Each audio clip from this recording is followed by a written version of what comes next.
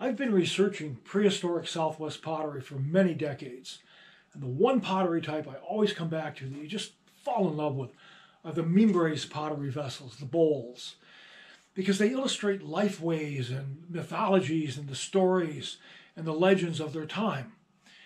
And I've had the privilege, the extreme privilege, of being in the back rooms of the museums where all this stuff is stashed away. And I've examined not dozens of these vessels, but hundreds of them.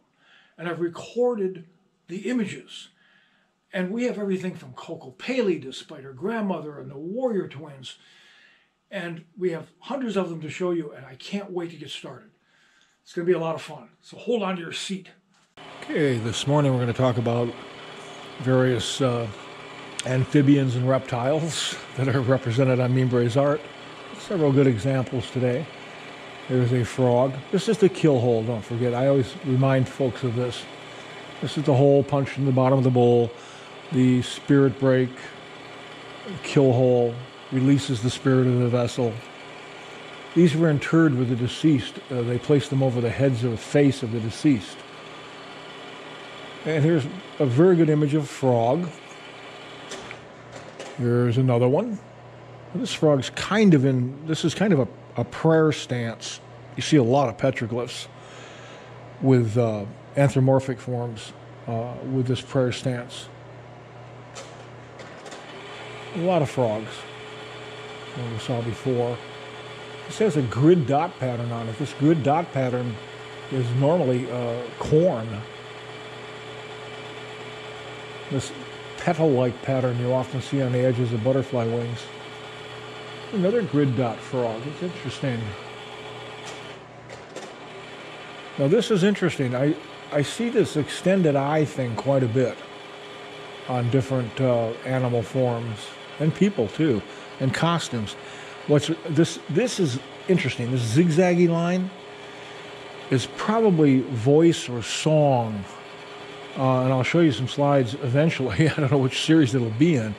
But we have a lot of images where this ziggy line is, where people are arguing and there will be this zig line between their two mouths. Or you'll see it in different places where voice or song or is appropriate in the image. And that's probably the frogs making sounds, croaking, singing. Here we go again now. A little bit different. Here's this eye extension thing again. Quite a bit. This isn't a frog, but I included that because, and the ziggy line again. We got it again. This is more like a horned toad. See this zigzag line. This is interesting. Kind of a fish turtle thing. Yeah, here we go. Now this is a little different. You see it coming out of the mouth of the creature, and then it goes to this little cloud terrace unit. Here again, same thing.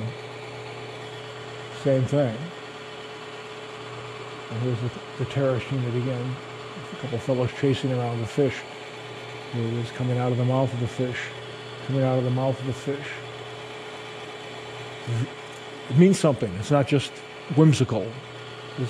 There's a reason they did that. I don't know what it is. Look at a beautiful lizard depicted on the bowl. See this wavy line thing again. Very realistic in this case. Here's another one. Another nice lizard. Another one. And we have a very good horned toad. And notice the little life breath spiral in there.